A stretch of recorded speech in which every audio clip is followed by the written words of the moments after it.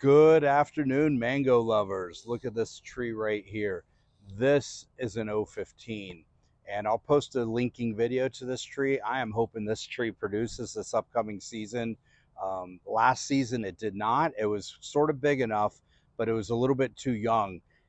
I'll post the video because this thing stayed so tiny for almost a full year, and I was babying it. I'll tell you what happened. It's called transplant shock. I bought the tree. I was so excited. I came out, I put it in the ground, and it just did not, wasn't happy. What should I have done? I should have bought the tree, come here, put it under one of the older trees that have shade, give it a few weeks in my property, move it out to the sun gradually, and then plant the tree. Because I did not. I got excited.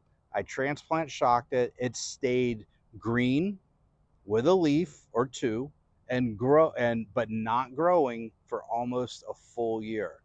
But this growth here, I'd have to go back and look. This is almost crazy as it seems. A year, a little over a year's worth of growth, year and a half maybe. Let's take a look. I'll turn the camera around.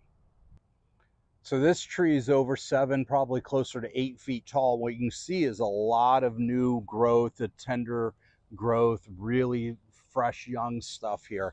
And I've already cut out nitrogen on this, or I will be cutting it out right now.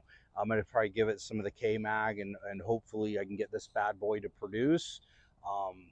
I like those Indian flavored mangoes. I know they're not for everybody, but they are, to me and my family and a lot of my customers, is very delicious. And I'm hoping this thing will give me some wonderful O-15, that spicy flavored mango. I'm excited about it. Yeah, that's all I can say. I don't know what else to say about it. Let me get the link in there, and hopefully we can enjoy this year.